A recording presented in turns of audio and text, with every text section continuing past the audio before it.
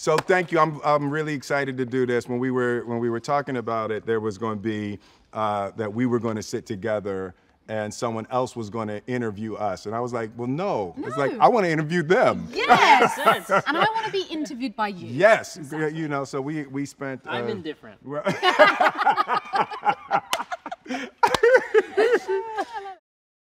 When I heard that we were going to be redoing Aladdin, there was like that combination of, oh my God, that's fantastic, and then stark terror. Terror. Yes. I was waiting for it. I was like, terror. Oh. Yeah, I terror. know, So I know. what was your first reaction when you found out you were going to play one of the most iconic characters in the history of cinema? I mean, Ever made. No pressure. Honestly, I was excited. I think maybe I got to the fear maybe a little bit later, but because the thought of humanizing an animated character that's iconic is great, because you're going off an animation, which means that there are definitely certain things that are the foundation of a character. Absolutely. But you can humanize that person, you know, which is so exciting, because then I could make her into a woman that was so many different things. Absolutely. So that was exciting for me, and because she's obviously one of my favorite Disney princesses. Yeah. For reals, I'm not just saying that. Not just saying that because I'm playing her. Now. She is exactly. So for me, it was just exciting. And then the fear came. Then the fear, Still is present. How about you?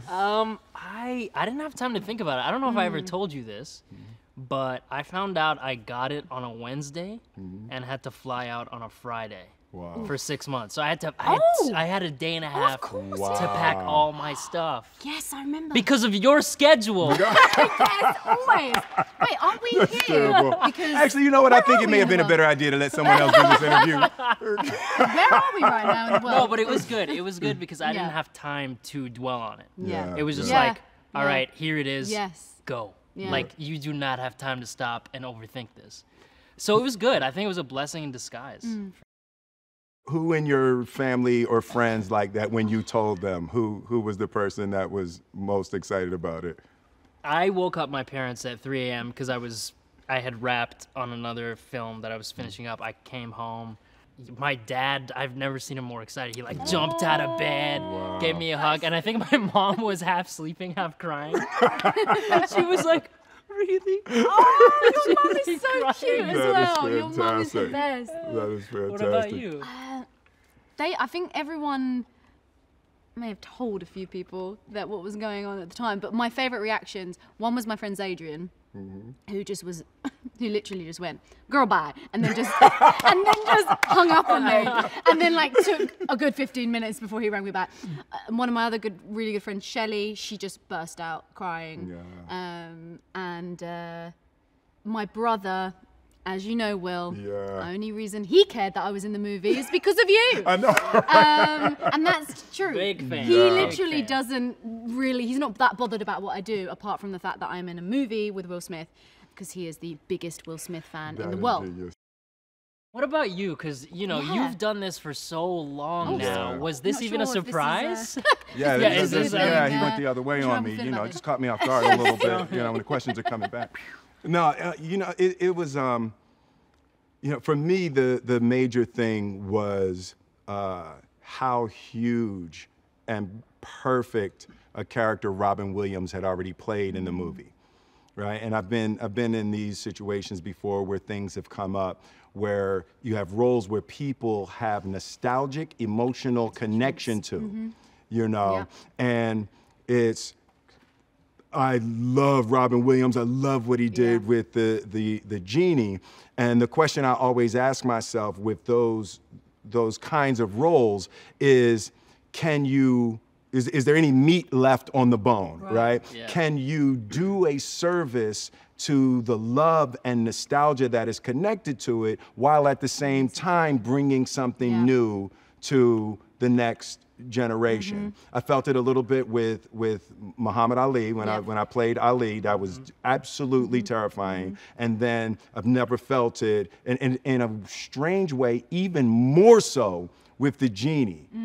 Yeah, no, I can understand that. It's like the character becomes ingrained in people's hearts and minds in a way that it's like a family member. Yeah. You know, so I was terrified in that sense, and I watched the movie about 10 times, and I did feel that because it was live action, and because there is such a distinct character that I have played historically, I thought it would fit nicely. Yes. In Absolutely. the modernizing of the Genie, where I could pay homage to Robin and honor and be wildly respectful to his depiction, while at the same time bringing something new. And he's human as well in this movie. Like you flip between the two. Yes, absolutely. So there's that other dimension, you know, where you add the human going from animation. Yeah, I think if it hadn't been animation before, I wouldn't have taken it. Right. Because it was animation and we could humanize. That was the meat on the bone that I felt. Yeah, for sure. Absolutely. There was a scene, and I hope I remember what Mena's line was. What was his actual? What was the line supposed to be? Yeah, we need to get this right, don't line. we? It was like he was talking to Jafar. He's So not. the Sultan, He's not who he says he is. He's not. My he Sultan. says My Sultan. He's Jafar not. Is not who he says he is. Yeah. Okay. And I believe that the actual quote was. He'd given up at that My point. Sultan. Him nam him whom seem him is. You nail that every time. It was like, I'm sorry, I'm sorry. Can you say that one more time? And he couldn't get the words out. serious. My Sultan. Him nam whom him seem him is. But I committed to the acting, committed right? to the acting. But then Marwan had the line after. Yeah. So Marwan went, oh, I'm not whom I'm saying I'm is. And then you were like, oh, Him nam whom him seem him is. And then we got it printed on. Yeah, you got it. Yeah, I got it printed on shirts. On shirts for us. My as a Sultan, wrap gift. him nam whom him seem him is. And it's like once that happens in a scene, it's done. It's like there's this crazy thing that happens Take a with break. actors where once because a lot of times we're looking in each other's eyes and we have to say something. And you're waiting and for you're it. waiting for it. It is so to me that is, as an actor, there is nothing more difficult than playing a serious scene once you've started the giggles.